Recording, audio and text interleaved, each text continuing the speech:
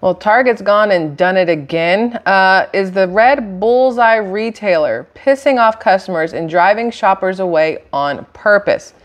I don't know, but maybe. However, not for the reasons you would immediately think, but with respect to what negative press Target received last year and all, you know. And Citizens cancels homeowner insurance policies. They are sending out cancellation notices and leaving folks with a $54,000 bill in the end when it is all said and done.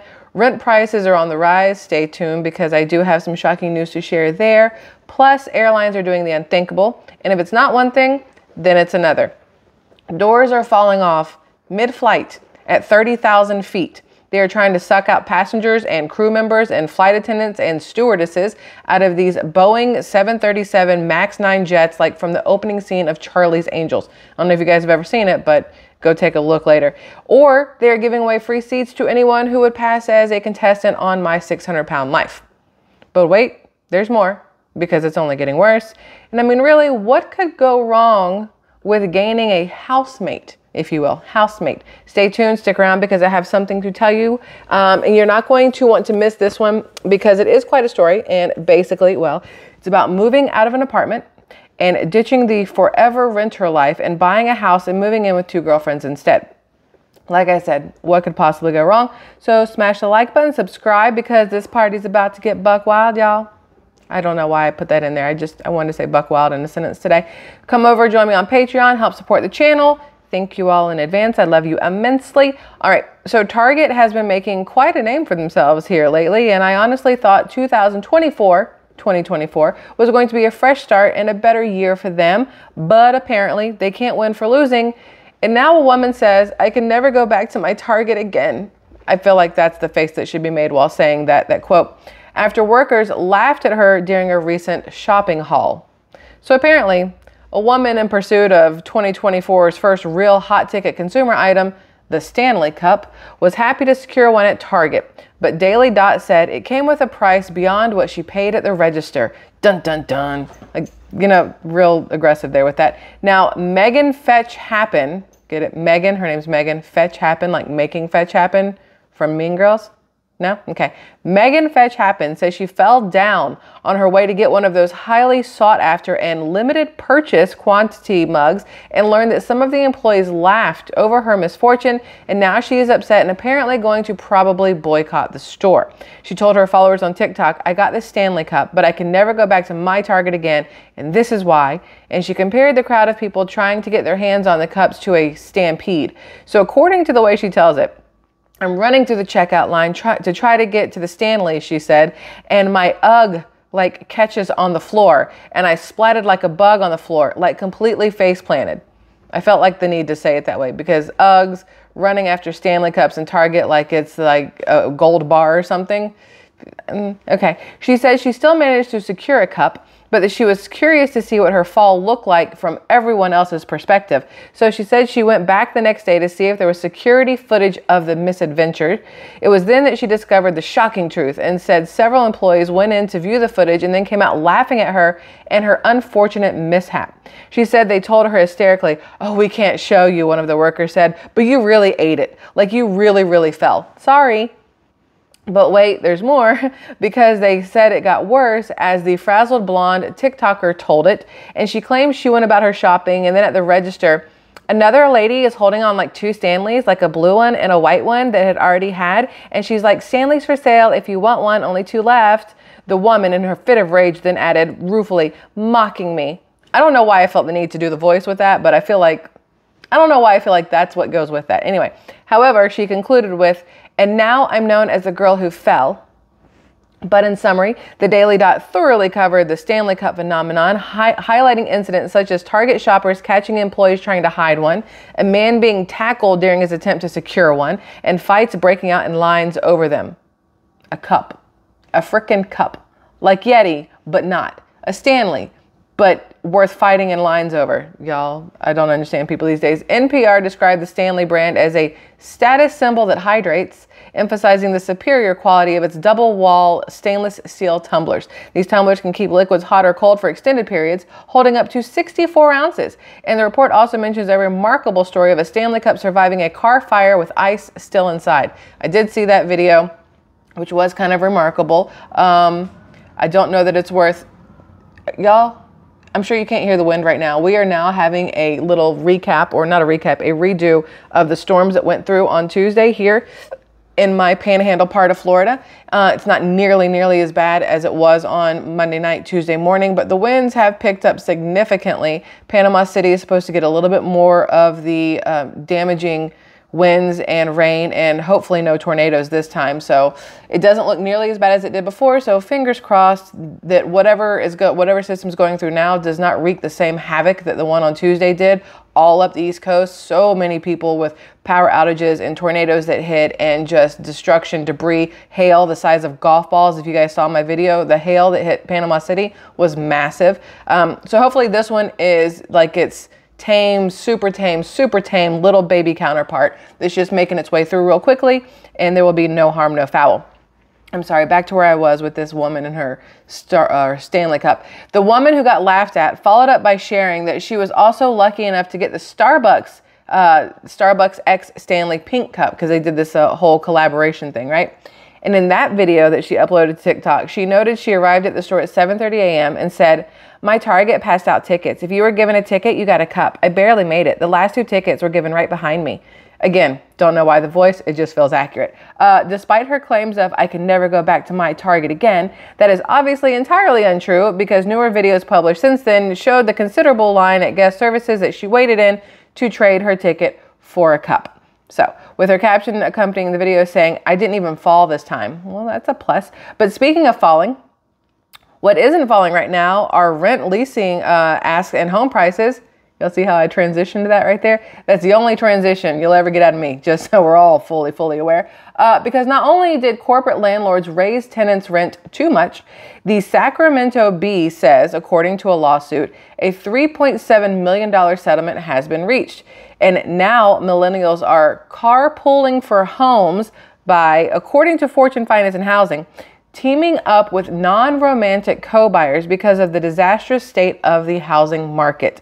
And another bombshell dropped on a Florida couple after Citizens, good old Citizens, cancels their Lakeland home insurance policy despite, okay, hear that word, despite having made almost $60,000 in upgrades. But just to get you folks caught up to speed with the problem we face here in Florida with homeowners insurance policies and premium prices, escalations, hikes, increases, non-renewals, and cancellations. At a quick glance, thousands of Florida homeowners have had their property insurance policies dropped in recent months. And for many, finding new coverage can be costly and stressful, in case you're not aware, stressful, taking a toll on physical and mental health. But even with state-run Citizens Property Insurance Corporation, acceptance is not guaranteed, okay? With devastating rejection notices, including statements like, here we go, "Property is not eligible for coverage because the roofing system is not acceptable." That's a multiple tens of $1,000s problem that would have to be fixed. And trust me, we know.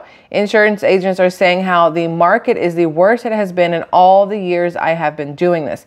And in summary, for 7 months, this couple, Bill and Ann Sargent, were in a twilight zone, unsure if they would have homeowners insurance despite completely re-roofing and rewiring their 1925 home on Cleveland Heights Boulevard. But their Orwellian odyssey began at the end of May when AAA Insurance notified them that it was canceling their policy, even though Ann Sargent never made a single claim in more than 50 years as a client. Basically, they were getting their money and never had to reimburse it to them in the form of any kind of claim, and yet they still dropped them. According to an analysis by the Insurance Information Institute, Florida homeowners now pay an average of $6,000 a year for property insurance. That is 42% higher than 2022, when Floridians paid just around $4,300, and more than triple the U.S. average of $1,700.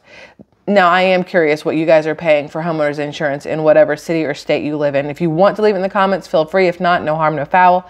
The rates have gone so high that the Insurance Information Institute says 15 to 20% of Florida homeowners are foregoing coverage, known as going bare, nearly double the national average of 7 to 12%. So back in August of last year, 2023, the couple paid 2023, yeah. Couple paid total home roofing $21,300 for a brand new roof on their home, front and back porches, and a detached garage. They also paid Lumen Electric $34,574 for a complete home rewiring, not just a few minor repairs to bring it up to code. Finally, they paid Allen Dyer Inspections $150 for a 4-point inspection of the roof and major systems, all of which passed. It got really bright in here for a second. I don't know what that was. I don't know if y'all saw that on screen, but it got really bright for a second. That was weird. All right, let's get back to where we were. And still, after having spent nearly $56,000 on upgrades, the sergeants were relieved when Kendrick informed them on November 1st that they had been approved by Citizens for coverage. And they promptly sent Citizens the full year's premium of $5,775. But it did not end there. No sunshine and rainbows or happy endings to this story, unfortunately. Instead, the fairy tale maid had extreme plot twist, and on December 20th, the sergeants received a welcome aboard letter from Citizens Insurance. But ironically, on the very same day, they also received letters from Citizens saying the policy has been canceled effective January 7th. And the reason is absolutely nuts, ridiculous. They said, the reason for this action is property is not eligible for coverage because the roofing system is not acceptable. If you have any questions, contact your agent, the letter from Citizens read. Bill Sargent said it was explained to him that Citizens automatically accepts clients and takes their payment before checking the property for eligibility. But it only gets worse because they are limited in what they could do. And now Citizens is the last resort. And if they won't take it, I can't imagine who would, they have said. And ultimately, there's nothing we can do to make them keep the policy. So through the holidays, the couple fretted and worried, of course. Bill Sargent spent time in the emergency room for the stress as the sergeants continued to call Citizens desperate for answers. But all they got was more runaround and being put on hold and transferred from one department representative to another. At least there was a real person on that end, right? At one point, they were even told their roof lacked steady grounding. And the sergeant said, and no one could tell them what steady grounding even meant. That's funny to me. But the sad ending to the story is Michael Peltier, Citizens Communications Director, messaged on a Friday, okay, that he thought he would have some good news for the sergeants, but by 5:30 p.m. of that very same Friday, they had not heard from him. And that was because apparently Peltier himself had not heard back from the underwriters in his office yet. But in the meantime, a different Citizens customer service representative told the sergeants on Friday that if they could submit 4 items before midnight on Saturday, they could be reinstated. They needed to submit a completed roof permit, okay, all photos by roofer, not by them, but by the roofer, all paid in full invoices, and an updated backyard view of the house showing that the carport had been cleared. All of this needed to be done. It's after 5:30 p.m. on Friday, and they need all of this by midnight on Saturday. Interesting. Bill Sargent said, she said, if the policy is canceled, it can be reinstated when the required documentation is submitted, so it ain't over till it's over. But despite his recent health struggles, he and Ann spent Saturday boxing up what was on the carport and putting it away in his studio. Over the weekend, the couple received a check from Citizens for more than $250 with a message saying it was for an overpayment. And on Monday morning, the sergeant spoke with a third Citizens customer service representative and were told that a rescission of their cancellation notice was put in the mail on Friday afternoon. So after 7 months of costly repairs, approval, rejection, and hours on hold, they now have insurance again, luckily. And from what I read, Bill Sargent, a man who never minces words, summed up their experience in that of so many others in Florida in dealing with property insurance these days as one long, dragged out, calamitous cluster. Y'all can finish that word. But this is happening all over the country, and homeowners are not the only ones feeling the pain, because another story coming out of California shared how a corporate landlord raised the rent for nearly 2,000 homes in California by too much and broke the law in doing so. But renting can be a nightmare, and for many, they consider renting as just throwing your money away each and every month. So no wonder people are trying to get out now and buy a house. But the problem there lies in high mortgage interest rates and even higher listed asking home prices. But there is a solution, sort of, depending on what you're willing to do. Millennials are now carpooling for homes by teaming up with non-romantic co-buyers because of this disastrous state of the housing market, according to Fortune. And a new study shows that 15% of Americans have co-purchased a home with a person other than their romantic partner, and another 48% would consider it. How about you guys? So let me know in the comments, would you buy a house with a girlfriend or a boyfriend or a mix of the two if it meant you could begin to capture a piece of the American dream of home ownership, possibly accrue a growing equity stake, take advantage of tax incentives from mortgage interest so long as you itemize and don't just opt for the standard deduction? I'm curious, was this something you would do? It's a different take on the generational living where you've got grandparents, parents, and children, and maybe even extra children after that, like their kids, so the great-grandparents, grandparents, whatever. Now you have the possibility of however many friends getting together to try to go in on a mortgage together or even on a rental place together in order to be able to afford a home, mostly mortgages. But how does that really work out in the long run? You know what I mean?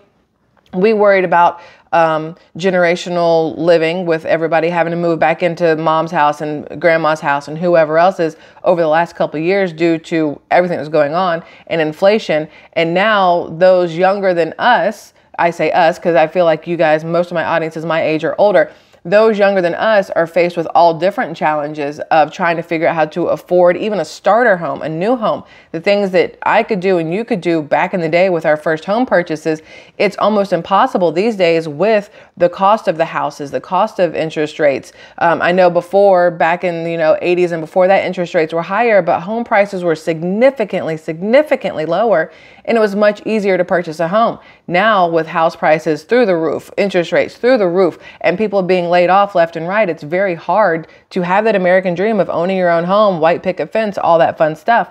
So I can see why there's so many people that are willing to, hey, friends, let's get this mortgage together and work it out. Is that something you would be willing to do? Whether it's, at this stage of your life or at this age, or if you were younger. I'm just curious if that's something you see as a realistic solution to this housing crisis that is hitting a lot of people from every age bracket, 18 up to 98. You know what I'm saying? Like, it's hitting everybody. Nobody is immune. That's a word I was looking for earlier today. Nobody is immune to this housing crisis except for maybe that 1%er group, but whatever. So I'm curious if you would do it or not. I look forward to reading your comments. Squirrel Tribe, I love you immensely. See you on the next one. Bye-bye.